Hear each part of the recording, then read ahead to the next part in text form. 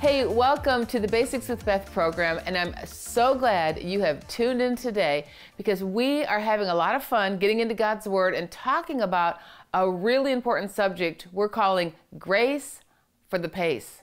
And what that's all about is this reality: we all live really busy lives, don't we? I mean, a lot of pressures, a lot of demands, a lot of need to keep up technologically, to keep up with kids, to keep up with all the changes happening in our culture. And so we need grace to keep up with the pace. In today's episode, we're going to talk about battery life. How many times have you been searching for an outlet? Whether you've been in a coffee shop, an airport, the mall, a restaurant. I mean, how many bizarre places have you been where you were in search of the outlet and you found it? You know, it was in the most remote, random place behind the jukebox or, around the corner, but you found an outlet. Why? Because when your phone is on low battery, how many of us would agree that is not a happy thought? When our phone, I'm looking at my battery now, I'm about a quarter. I have to get charging this phone here pretty soon, because to have our cell phones, have our mobile phones run out of battery, that's a bad thing. And we're like ninjas, aren't we? When it comes to making sure these things are charged, what do? Okay, here's what we do. We carry a backup battery. Got to make sure this one's charged. I got my backup battery. And then I've got all my little accessory cords because, these phone companies like to change the inputs so that we can't use the one we used for the last battery charger. So I've got all these extra little battery accessories, and then I've got my charging cord with me at all times. I will take my charging cord, my cell phone, and my lipstick, and then I can go anywhere. Then we have the mother of all batteries. This thing, I think this gives me like 5 or 6 full charges of like my phone battery. So this is always with me too. It's always in my briefcase. This and this in my purse. Plus my phone's got a full charge, plus all my accessories. Why? Because it's critical, isn't it? Like, we always are making sure we've got the gear to have our phones charged. We do not want our phones to run out of battery. And if it's so important, and we are like ninjas, we are on it to make sure these things stay charged up, how much more important is it that we keep our own spirits, our own hearts charged up, and we don't allow ourselves to get a low battery spiritually? And thankfully, that's where grace for the pace comes in, and God wants to energize us and get those batteries charged up. Now, how does he do it? Let's take a look at really practically, how does he do it? And we're going to see here in Psalm 4, verse 1, and among some other verses, a key word, and we're going to spend some time talking about it. There's this key word called enlarged. God wants to enlarge us. Now, the thing about it is, this is not always an easy process. When we talk about grace for the pace and we talk about, God wants to help us and all of these things, it is true, he does. But sometimes he takes us through a process that is not easy, but it is enlarging us, and it is actually enabling us to run faster, to run farther, to have more grace for even a faster pace or a longer pace. But there's a process of enlargement that happens, and that's going to be our focus today. Charging up those batteries so they go longer, okay? So Psalm 4, verse 1, the psalmist said, "Answer me when I call, O God of my righteousness, uprightness, justice, and right standing with you. You have freed me when I was hemmed in and enlarged me when I was in distress. Have mercy upon me and hear my prayer." Let me read you another one. You guys know this verse in Isaiah. He says this encouragement to the Israelites and to us: "Enlarge the place of your tent, and let them stretch out the curtains of your dwellings. Do not spare. Lengthen your cords and strengthen your stakes. For you shall expand to the right and to the left, and your descendants will inherit the nations and make desolate cities inhabited." And we love this verse. I think a lot of us love this verse. Yes, enlarge the place of our tents. Yes, spare not. Lengthen your cords. You will expand. We love growth. We love movement. We love momentum. We love, this idea of enlargement and expanding. And that's awesome, and we should love it. But the part we forget, this is the part we forget, that in order for that expansion or that enlargement to happen, we have to be, stay with me, stretched. We have to be stretched.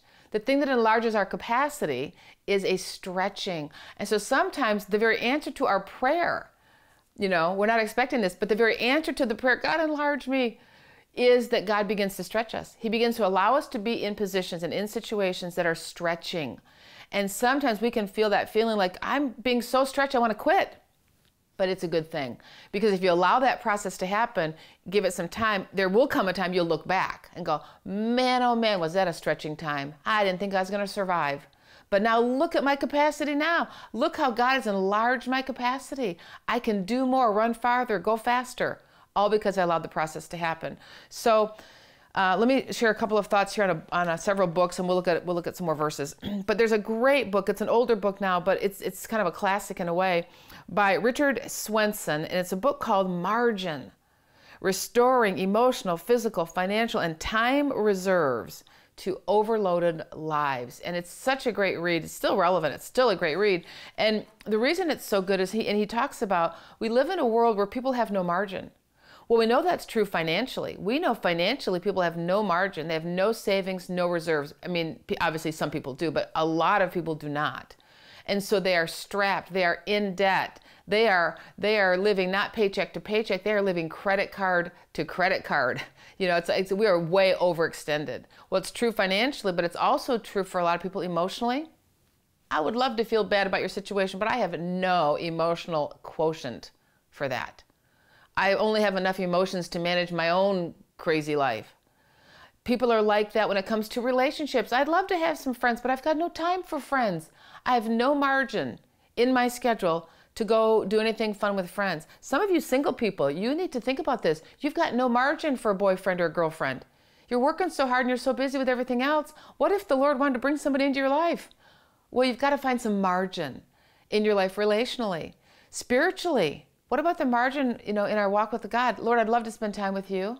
I'd love to pray for the world. People, I've got no time. Every waking minute is called for.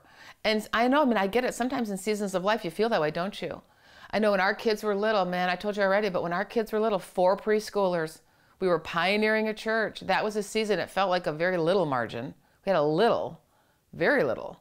And I remember that season just thinking, Lord, I'm just going to put one foot in front of the other and I'm going to cry out for grace. That's all I know to do. Grace, grace, God's grace. God, your grace for the pace is enough. Well, there are seasons like that, and that's what you do. You call out for grace. But then in other seasons, it's time to build your reserves. It is time to get more margin spiritually, emotionally, mentally, financially, right? In every way, get some more margin in your life. And grace helps us to do that. This is this process of enlarging. God allows us to be stretched in those seasons of no margin so that we can look back and go, okay, now I can do it. Now I've got that experience under my belt. Now I know some strategies and ways to do things, and there's more margin to do it. He gives a great illustration, and I want to share this with you because I think it just really paints the picture. In his book, Margin, he talks about when you have a glass of water and when you take some salt and you begin to pour in the salt, okay? So I'm going to pour in the salt, right? And then I'll take a spoon and I would begin to stir, and you know what? If I stirred long enough, this salt will dissolve. And I won't take time to do it because it's loud and it'll take a while. Okay, then I'll put in some more salt. It dissolved, so that's good. Then I'll put in some more salt. This is our lives. We just keep pouring salt into the containers of our lives, our busy lives. We take on another responsibility, another volunteer position at school, another kids in sports, got to mow the lawn today, more bills to pay. And I just keep stirring because I'm capable. I can do it. God, you can help me. We can do this.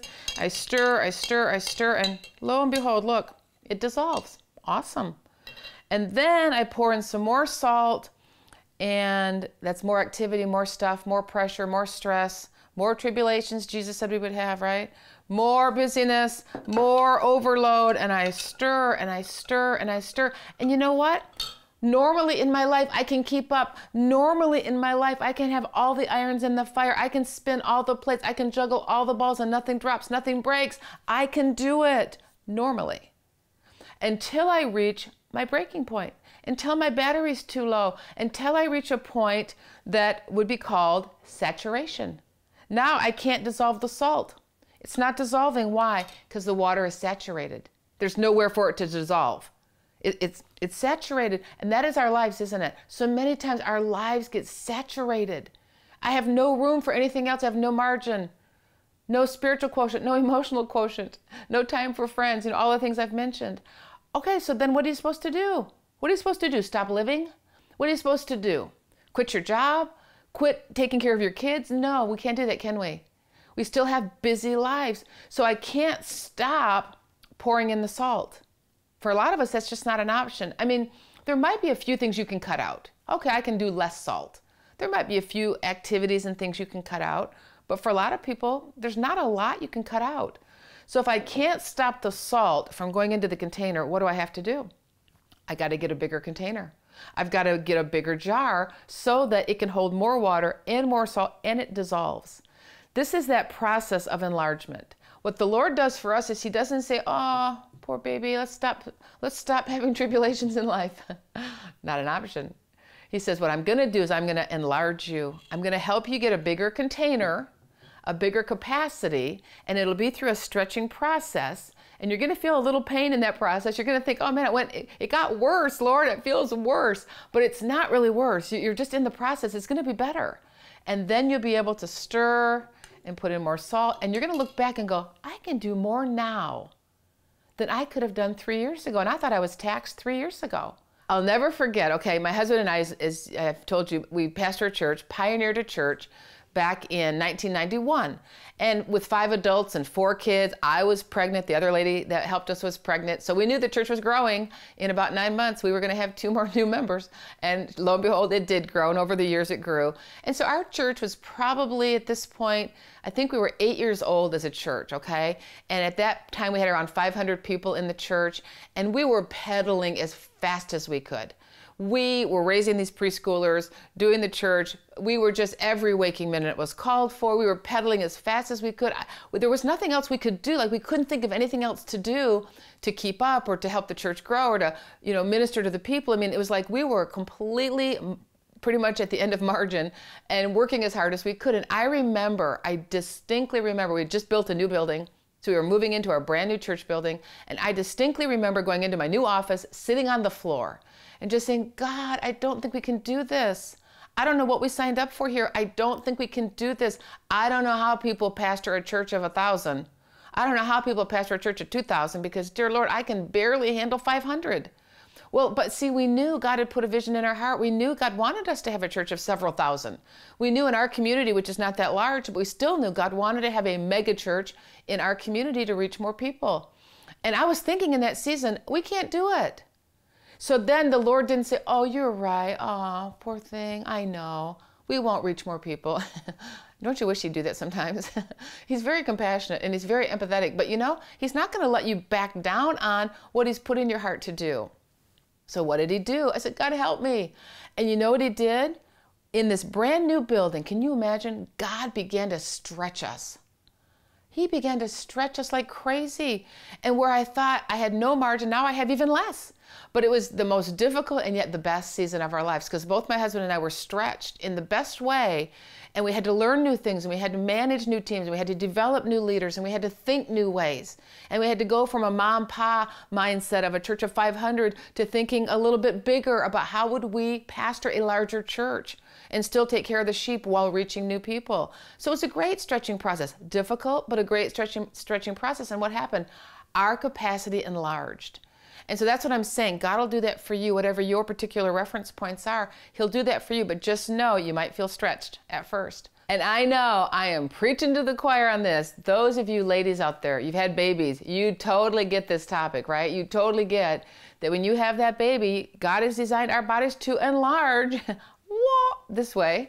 And then also when you have the baby, you have to deliver a baby. And the whole thing is a stretching process. I mean, no wonder they call them stretch marks. Well, this is happening for us.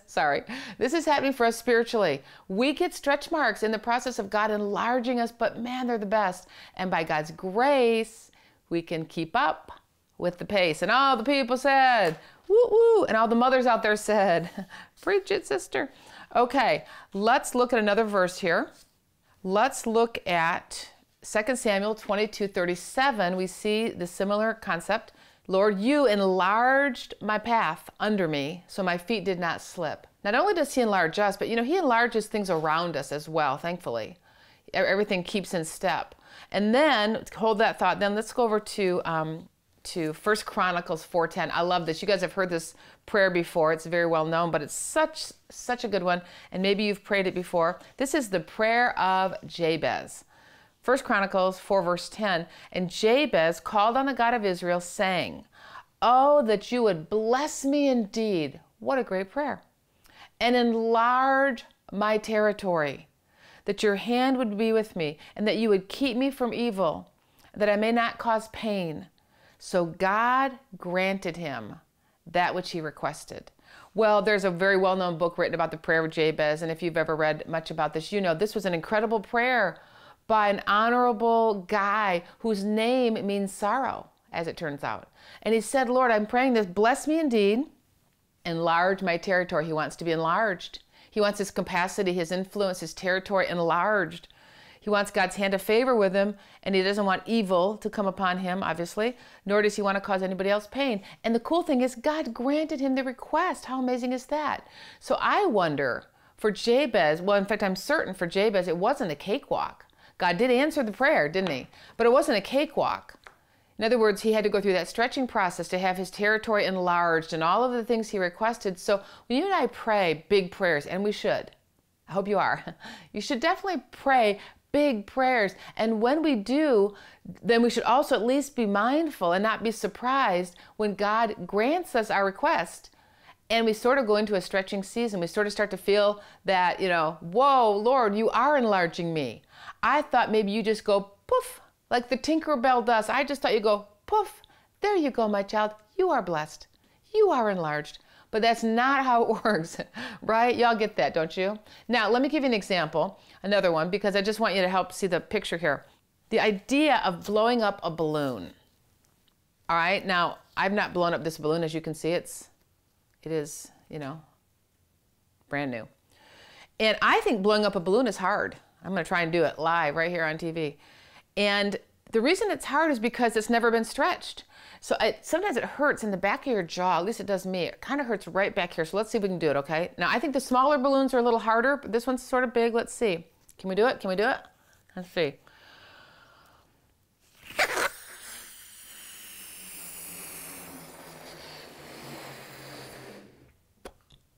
We did it. Woo! I felt it right here, though. Sure enough, I felt it right here. Now it's got a little bit of air. It's been stretched a little, so I'm gonna let the air out, okay? That's a great sound for TV. Let me now do it again. It's stretched a little. This will be a lot easier, I'm sure. Piece of cake. Second time, a whole lot easier. Why? Because it's already stretched. And this is just a picture of you and I. Sometimes you've been stretched once or twice, and it's like, oh yeah, no problem.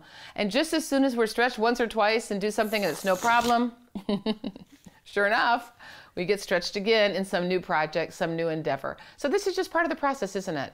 Just this idea of grace for the pace. The Lord, He's charging up our batteries. The Lord is helping us not be so saturated that we can't keep up with life, can't keep up with the things that are required of us.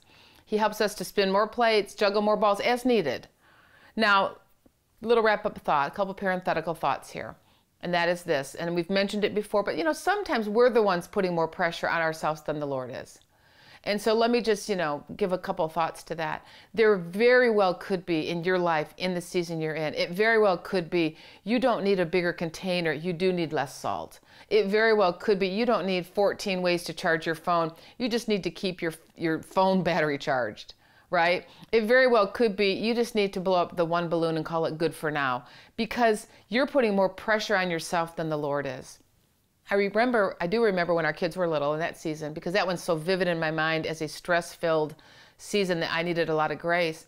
And I do remember distinctly with the 4 little preschoolers pioneering the church that the Lord spoke to me in that season, because I was putting more pressure on myself. I was feeling like, oh my gosh, I have to be the perfect pastor's wife, and we have to have this church to be so successful, and I've got to have, perfect little pastor's kids who don't mess up. And I just put way, way, way, way more pressure on myself than the Lord was.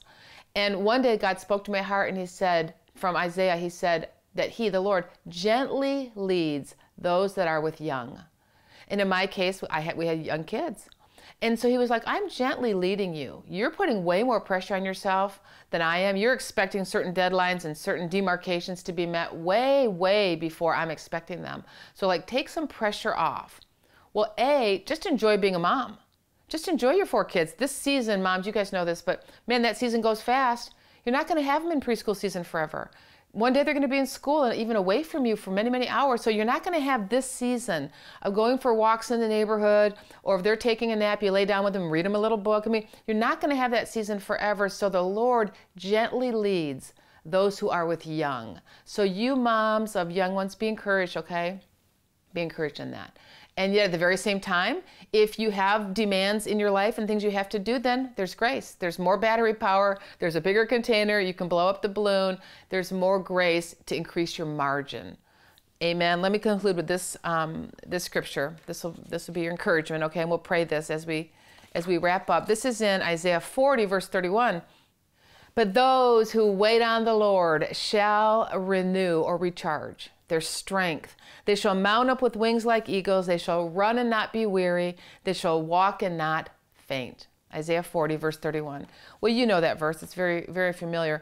But those who wait on the Lord, they're the ones that will get their batteries recharged. And you, again, you know this, but let me just encourage you. If you will just carve out some time to spend with the Lord, if you'll just get with the Lord, be a Mary, not a Martha, and you know one word from God, right? Do you know that feeling? You're reading your Bible, and just one scripture, one phrase in a verse ministers to you like warm oil, like honey to your spirit. Just one little phrase, you go, oh Lord, thank you, that encouraged me. That little encouragement there, it gives you grace. That little encouragement pumps up the charge on your battery. So I want to encourage you, as we wrap up, those who wait on the Lord will recharge their strength. Spend some time with God. Spend some time reading His Word in particular. The psalmist said in Psalm 119, David said, Lord, revive me according to your word. Recharge me according to your word. And I don't know, something about it. God's word is the supercharger, y'all. God's word is this. God's word is the mother load battery, the one that'll just give you all the charges that you need for everything you're called to do. And so spend some time with God, spend some time in the word, and get recharged. All right, so that's it for today. I hope you've been encouraged, and I hope you've been challenged in a good way, and you've got some hope. Thanks for joining me for The Basics with Beth. Can't wait to see you next time right here as we continue getting grace for the pace. Do you want to go deeper in your relationship with the Lord? Do you want to know more about what the Bible says about your life? Then we invite you to check out thebasicsuniversity.com, an online discipleship platform created by Beth Jones to help you get the basics and connect the dots so that the Bible comes alive and makes sense in your life. Every course offered inside the Basics University includes dynamic video teaching by Beth Jones and downloadable worksheets or ebooks to help you personalize the content for your own life. Courses inside the Basics University will help you to get the basics on topics like getting to know the Holy Spirit, living an inspired life of purpose, understanding God's plan for wealth and generosity, and more. In today's busy world, thebasicsuniversity.com allows you to access courses at your own pace, in your own space, 24/7, 365 days a year. So if you want to get the Bible basics, live the faith life, and do the eternal stuff, check out thebasicsuniversity.com to learn more and enroll today. Thanks for watching today's show. We hope this message helped you to get the basics, live the life, and do the stuff.